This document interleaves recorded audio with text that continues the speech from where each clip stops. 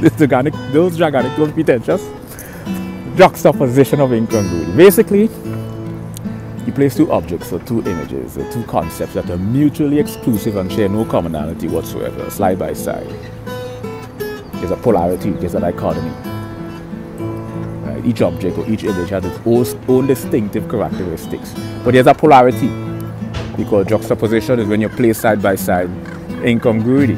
Incongruity is incompatibility, when two things don't mesh together. Don't mesh together, you know. It's like ice cream and a cigarette lighter.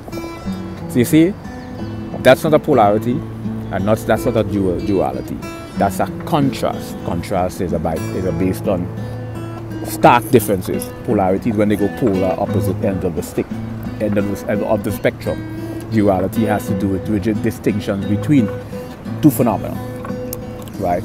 But contrast is just stark difference. So when